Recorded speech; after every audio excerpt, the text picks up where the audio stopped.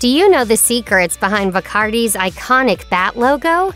Have you heard about Bacardi's bitter feud with the Cuban government? Here's a few things you should know before you buy more Bacardi. In the world of liqueur, coconut and rum is one of the great flavor pairings. But according to Bacardi family lore, the coconut tree is important for another reason too.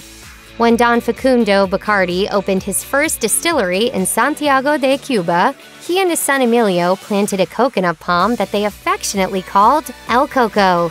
In the years to come, El Coco and the Bacardi family itself would be tested by a series of disasters, both natural and man-made. Still, El Coco stood tall, and the family business survived.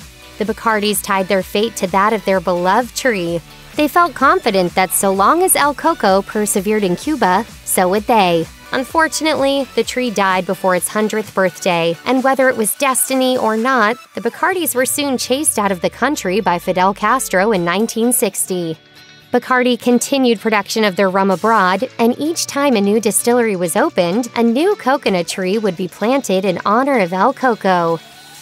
According to the Bacardi Company, Don Facundo moved from his home country of Spain to the colony of Cuba when he was 15 years old. He reached adulthood, launched his business, and raised his family on the Caribbean island. And the family came to consider themselves Cuban rather than Spanish.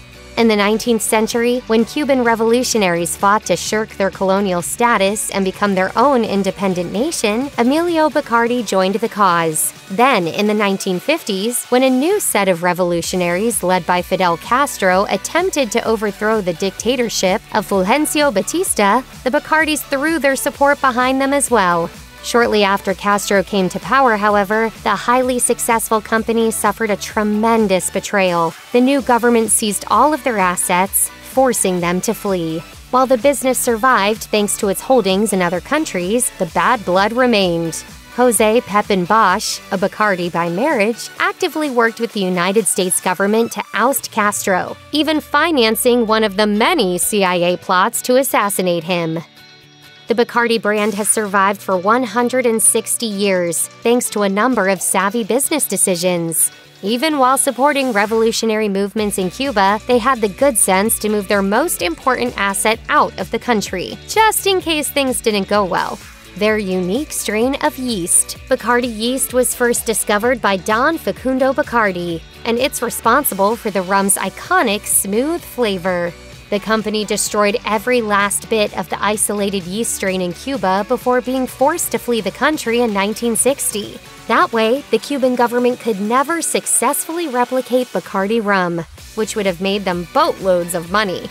Bacardi factories across the world still rely on this yeast, the oldest Cuban rum yeast in the world. While Bacardi yeast may be the most important ingredient that goes into making the brand's best-selling rum, it's not the only one.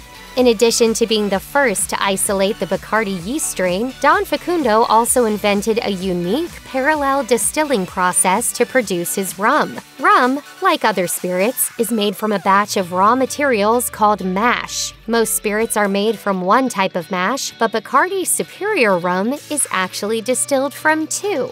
The final product is actually a combination of a light rum, redestilado, and a fruitier dark rum, aguardiente.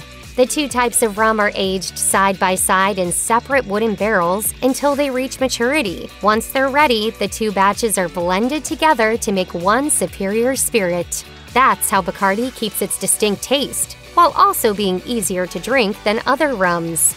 That Bacardi flavoring certainly makes a difference, doesn't it? Oh, yeah. 9 times out of 10.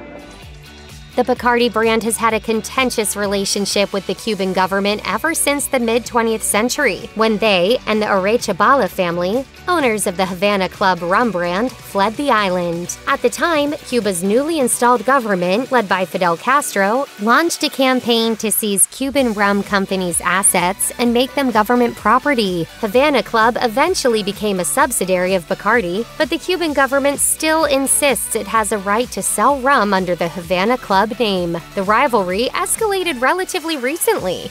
In 2021, Bacardi filed suit against the United States Patent and Trademark Office over who gets the rights to the Havana Club name. The lawsuit describes the Cuban government's use of the name as, quote, a moral outrage. The iconic Bacardi logo consists of a black bat in a red circle. Why the bat? There's actually both a personal story and a cultural reason behind the choice. Don Facundo's wife, Doña Emilia Bacardi, spotted fruit bats in their original facility in Cuba, which had been drawn to the sweet aroma produced by the molasses used to make Bacardi rum. There's also a greater symbolic meaning to the bat, though. The animal holds cultural significance in both Spain and Cuba. In Spain, the bat is seen as a bringer of fortune. The history behind this dates back to the 13th century, when, according to legend, a bat landed on the flag of King James I before his battle to reclaim Valencia from the Moors. They were successful, and the bat is now part of Valencia's coat of arms. The bat is similarly seen as a symbol of protection in Cuba. With the introduction of the logo, Bacardi became referred to by Cuban locals as El Ron del Murcielago, or the Rum of the Bat.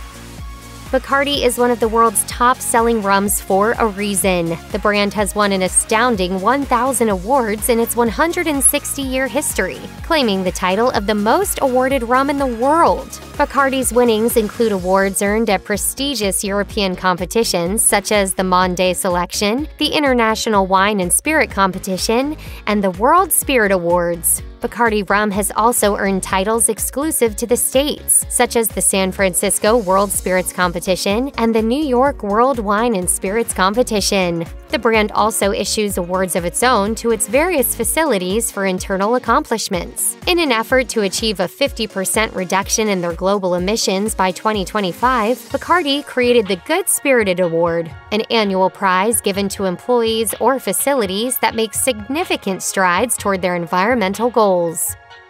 While it all started with Bacardi Rum, the now global Bacardi Limited Spirits Company owns a handful of other liquor brands. Famous names under Bacardi's corporate umbrella include Martini, Grey Goose, Dewar's, Bombay Sapphire, and Patron, among others. Bacardi Limited's brands contribute to the company's long tradition of quality by winning awards and accolades of their own. Dewar's Double line of aged whiskeys, for instance, has won awards like Whiskey of the Year at the International Whiskey Competition. Grey Goose and Martini were also Women's Choice Award winners in 2015. The next time you take a trip to the liquor store, take a look around and see just how much of what's on the shelves is the property of Bacardi. Casual drinkers and mixology enthusiasts alike have long been searching for the holy grail of alcohol, the perfect cocktail. When it comes to making drinks, any experienced bar professional will tell you that it's all about the ratios of the ingredients. And according to Bacardi, that extends to the exact number of ice cubes that go into the glass. The perfect Bacardi rum cocktail must have no more and no fewer than 6 cubes of ice. The lady'll have a Bacardi on the rocks. Bacardi probably knows what it's talking about, considering the company owned one of the first ice plants in Cuba back in the day. Anyone who bought a full case of Bacardi rum would receive 1 free ice token to redeem at the distillery. It was a great boon for bars at the time, as they could boast that they served chilled cocktails, a luxury not everyone could enjoy at the time. It's extra efforts like these that help make the Bacardi brand as popular as it is today. Bacardi prides itself on being the rum that has helped spawn some of the world's classic cocktails. Remember how Emilio Bacardi fought for Cuban independence from Spain? The rum company attests that it was this period of liberation that inspired the Cuba Libre cocktail, which literally translates to Free Cuba. When American troops came to Cuba to help the colony fight for independence, they brought Coca-Cola with them to the Caribbean island. It was only a matter of time before the American soda was combined with the local Bacardi rum to make a delicious beverage. According to Bacardi, Captain Russell of the United States Army made the toast, "Por Cuba Libre," with a Bacardi rum and Coke with lime. Bacardi also takes credit for the invention of the frozen daiquiri, often known in the U.S. as a daiquiri. Global SVP of Marketing Ned Duggan says that the company's status as one of the first ice plants in Cuba ties it to the birth of the cold drink. He also claims that the original recipes for the mojito and the piña colada necessitate Bacardi rum. So if you want to make any of these cocktails the right way, do it with Bacardi. Do it. Bacardi and cola, do it, do it. If song lyrics are to be believed, Bacardi is one of the favorite liquors of the wild world of music, and only partially because it rhymes with party. Bacardi is up there with Hennessy and Jack Daniels as one of the most name-dropped liquor brands in music. 50 Cent wanted to sip Bacardi like it's your birthday, while Lil' Kim wanted to buy a round of rum for everyone in the bar to enjoy. Bacardi has certainly embraced its connection to musical culture. In 2021, the company announced a partnership with Grammy Award-winning producer Boy Wonder to put the spotlight on female producers by auctioning off tracks by artists Bambi, Denise Dion, and Perfection as NFTs, or non-fungible tokens. The company is one of numerous companies getting in on the NFT trend, along with Budweiser and Stella Artois.